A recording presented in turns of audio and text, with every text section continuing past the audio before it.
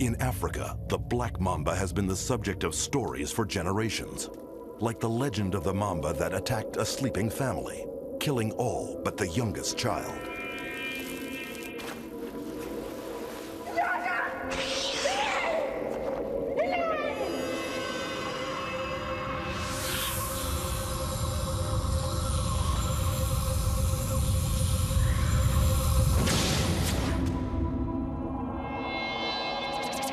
Stories like this are what make people fear the mamba above any other snake.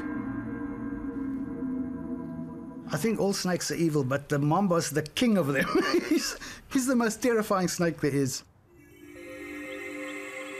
As a young farmer, Fawn Martin had an encounter that still haunts him 20 years later.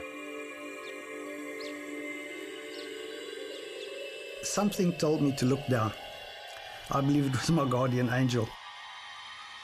And I looked down, and right in front of me was the biggest black mamba I've ever seen. It was the most terrifying moment of my life. That snake and I, we stared into each other's eyes. To me, it felt as though I was looking into the devil's eyes. After my initial shock, I could think extremely clearly. It was as though time stood still, and we just stared at each other. I got the idea that I was going into a trance here, and I had to fight to not let that happen. And then I thought, you fool, you have a rifle in your hands.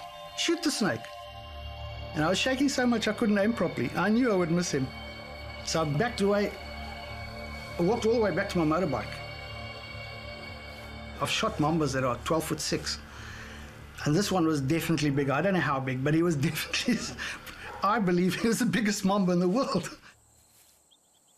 But in the mamba's world, size doesn't matter. All are highly venomous, including newborns. Inside every one of these eggs is a deadly baby with the power to kill a dozen humans. And they're just bursting to get out. This is an event thought to be caught on film for the first time. The snakes come into the world with a notorious dark mouth that inspired the Black Mamba's name. At birth, they're nearly 2 feet long as most other adult snakes. They're also far more venomous. And they're hatching under somebody's house. As soon as they're free from the egg, the hatchlings set out on their own to defend and feed themselves.